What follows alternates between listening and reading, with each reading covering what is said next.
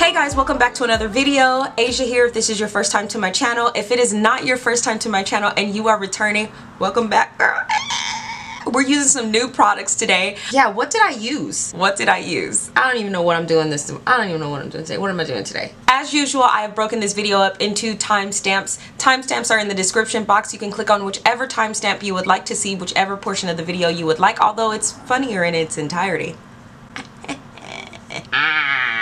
I start out with skin prep. I move to my eyes. I do my face, my brows. Don't have to do lashes because I have lash extensions, lips, and then that's the end of the video. So I'm gonna stop talking and hop right into it. For skin prep today, we decided, you know, because it's both of us, and some of you guys might have used this already. I know that this company is getting really popular, gaining a lot of steam. They've done a lot of collaborations with Ipsy lately, but Purlisse has a, where'd it go? Where did the, don't you hate that when you put something down and then you can't find it? I literally just had it. I don't know where it went. Hold on. Okay, so Purlisse has the Watermelon Energizing 2-Minute Polishing Peel. I have had this for a while. It's my first time using it. Okay, so I love Purlisse. My girls at Purlisse, they know how much I love them. So many people were ragging on Kylie Jenner for having walnut scrub. And there were so many, I'm not an esthetician, but there were so many people that made a big issue about the walnut scrub. This has little fine, they're not fine, you can feel them. Exfoliant, is it walnut seed? Shredded up?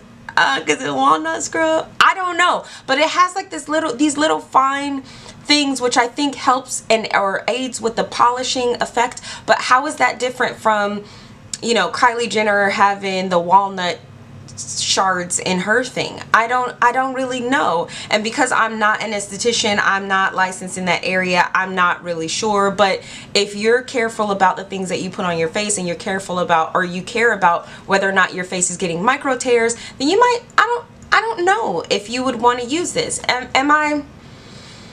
I love Purlisse so much. I love them so much that I want to recommend that you use it before you decide. But then that would mean that we would have to do the same thing with Kylie Jenner. You can't just throw it to the side just because it's Kylie Jenner. So now I'm kind of rethinking everything that I thought. I don't know, because I really like this. There's no heavy scent. It sits on for 2 minutes. I feel like at the 2-minute mark I could feel it.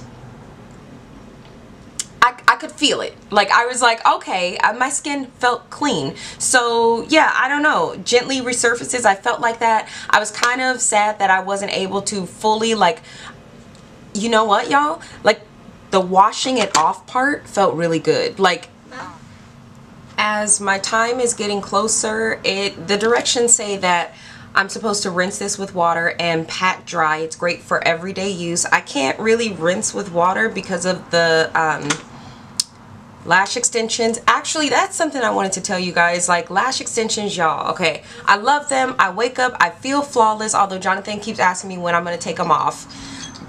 Oh, that's my timer. Hey, hey, hey, hey, hey, hey. Okay, so lash extensions, while I love them, it's so easy to not have to put on lashes when I'm doing my face. The one thing I really do miss is really getting in good when I wash my face. I miss that so much. So I think because of that reason, like for that reason, I probably won't get lash extensions again.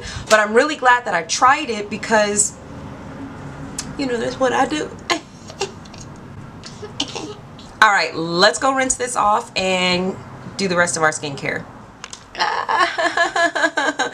Oh, you guys, I rinsed it all off, but I have these little like pebble things all over my face. That could be because I'm not able to, like, you know, like really wash it because of the falsies or the lash extensions. But oh yeah,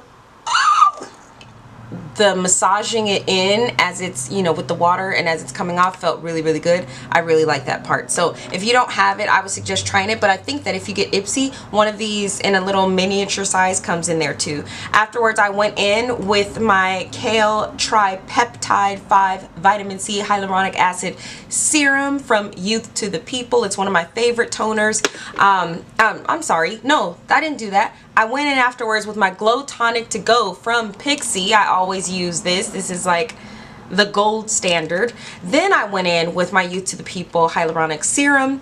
After that, I sprayed my face with my Youth to the People Adaptogen Soothe and Hydrate Activated Mist. And then finally, I put on my Watermelon Pink Juice Moisturizer. I let all of those products soak in for about 30 seconds to a minute before I moved on to the next step, and then I started with the makeup application portion of this video. I was going for a very light look. I just wanted to be pretty and, you know, just cute, just cute.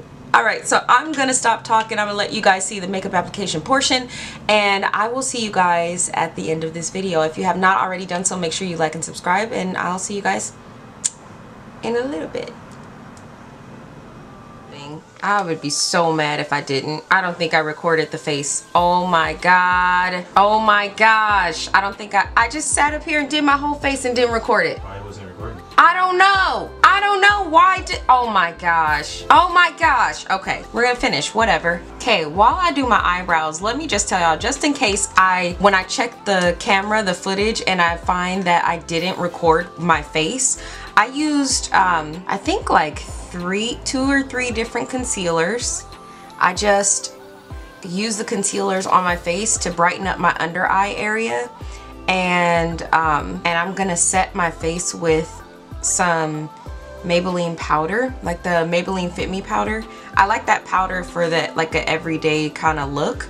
I also applied some of the Milk Makeup cream blush to my cheeks, this one right here. I like applying the cream blush first because it kind of gives me like a base for the powder blush to stick to, and it lets my blush last a little bit longer. I'm really mad that I did not record the face part. Like I don't know what was happening. Like, and I was talking to y'all and everything. Like, y'all, my bad. Like, it was like when I started recording the brows, I was like, oh my god, I think I forgot the face. I forgot to hit record. So I'm sorry. This face today is not that different from any other face. So brows are done. And I'm just going to use the same brush that I used to smear out my concealer. I'm just going to use that in all of these areas right here.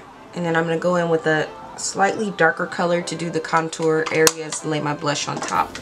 I can't believe I did that. Like, I legit can't believe I did that. I'm going to use this Bare Minerals blush because I feel like this blush needs a little bit of love, you know? You know what I haven't used in a really long time? ColourPop. I have not used their eyeshadow in a really long time, so maybe the next video I'll do like a ColourPop look. What do you guys think?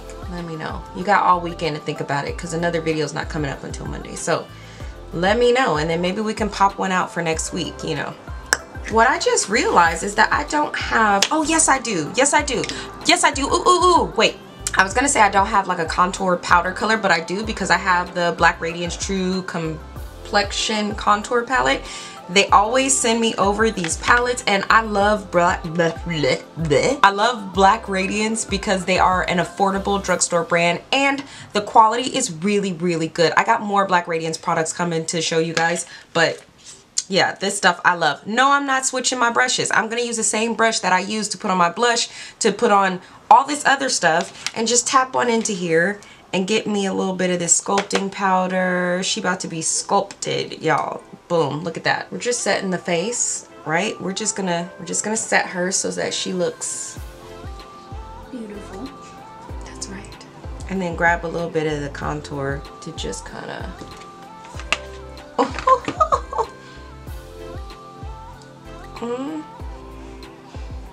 who do I think I am? Like who? Although I'm gonna take some of it off of this brush because it's a little darker than I would like for it to be. And then just brush that upwards. I don't want it to come too far. Like, my face isn't that big to do all that. So I just kind of focus it right right there, and I feel like right there really sculpts my face for me, like the way that I want it to look. I feel like contouring is one of those things where, you know, it's really not one size fits all, and you really have to do it like to each person's bone structure. It's just not a let me just draw these stripes everywhere, because if I were to go like this or swipe it like, you know, my cheeks are there, it just wouldn't look right for me. So I kind of keep it concentrated right here. And look at that. Ooh, look at her. What's she talking about? Who's she about to go see today? I don't know, but I need some color up underneath this eye because that is not cute. Hold on.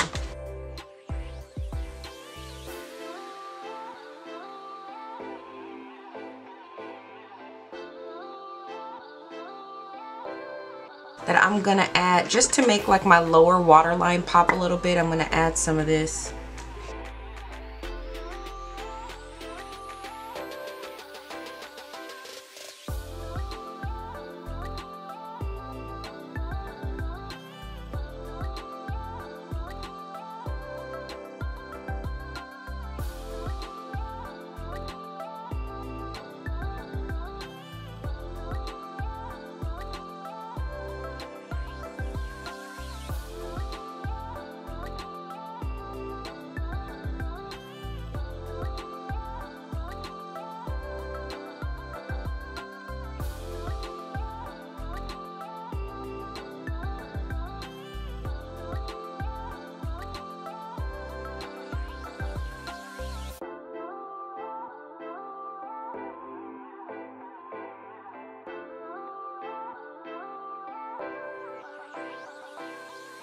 And here's my face. This Catrice Iman palette is beautiful. I really like it. It was very easy to use. All of the colors blended very well together. The only thing that I noticed about this palette was the fallout. There is much fallout with the shimmery colors. I don't know why that happens. Like that happened in the Jackie Aina palette too.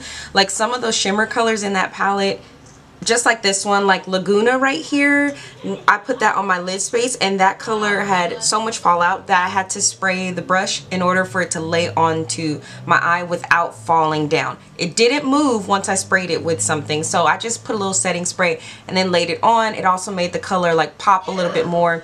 But what I'm really happy about with this palette is, you know, not only the fact that it's a palette that can work for my skin tone, but blacks are colors that I feel are really hard colors for some brands to get right. And this is really my first time trying Catrice, but I feel like they did the black right. You guys saw in the makeup application portion that I really didn't have a hard time, you know, really getting pigment. And when I'm using a black color, I start really like lightly at first because I don't know if it's going to overpower my eye. I don't want it to, and so I start light and I build up. I didn't want this look to be too dark, so I use a very light hand when I put on the black, but I was very happy that even with a little bit, and I like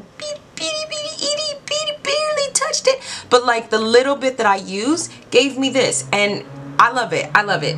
They did well with this black. I would love to see this smoked out just to see how it looks all on its own, you know.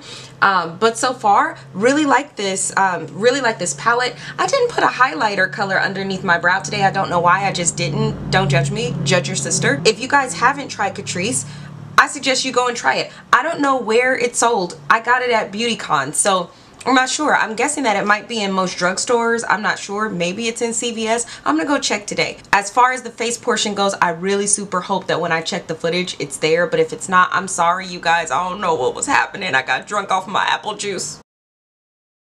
I was apple juice drunk and forgot to hit record. That's where we're gonna end it. Oh, the lips. Okay, stop it. I was not prepared. All right. Look, I just try makeup. That's it. That's what I do. I try the makeup. I decided, I pulled open my lip drawer and I was just gonna use whatever I picked up first, whether it went or not. And I really like this. Like, I'm feeling this pink blue shift, right? Like, I wasn't expecting that much blue shift to come out of this pink bottle. There is blue shift when you see it. It's holographic, pink and blue. I love it. The shift. Hey, I'm feeling it. I don't know why. I'm weird like that. If you're weird like that, you will like it too. It's Milani. You can find it in every single drugstore. Great job, Milani. And it feels like the lip gloss will stay on my lips, but we will see because I will be testing it out. If you guys have not done so already, make sure you hit the like and subscribe button. I'm going to stop talking. I'm going to leave you guys, and I will see you guys in the next video. Bye.